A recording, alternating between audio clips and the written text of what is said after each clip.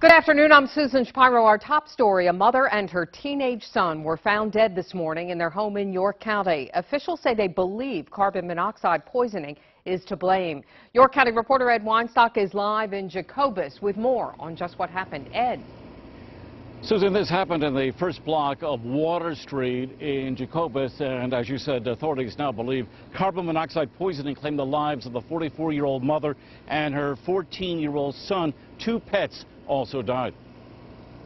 Police say a daughter who showed up at around 7 this morning noticed a car in the garage was running.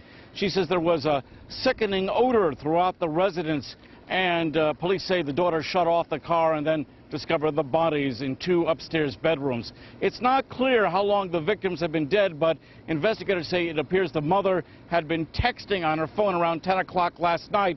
Police say both bedrooms are above the garage.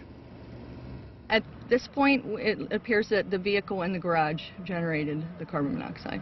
You mean the engine of the car has Yes. not been turned off? It appears that way.